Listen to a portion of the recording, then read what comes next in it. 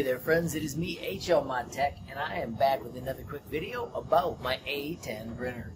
So a while back, I recorded a video showing you how the SD card on this one would not show card inserted, card removed, and would not update. The only way for it to refresh was to hit the power button, which worked, but then you lost all your heat settings. So that video, I contacted Geeetech, and they sent me a replacement.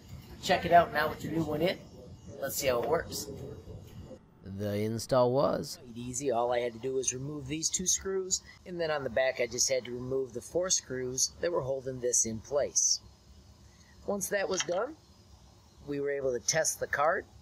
Notice now that the A10 says card inserted and card removed.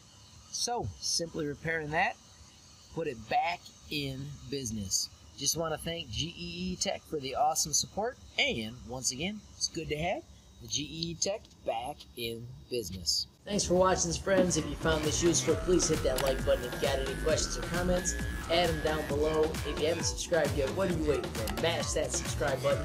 And last but not least, hit the notification bell if you want to be the first to know when there's a brand new movie from me, HLModTech. Thanks for watching. Have a great day.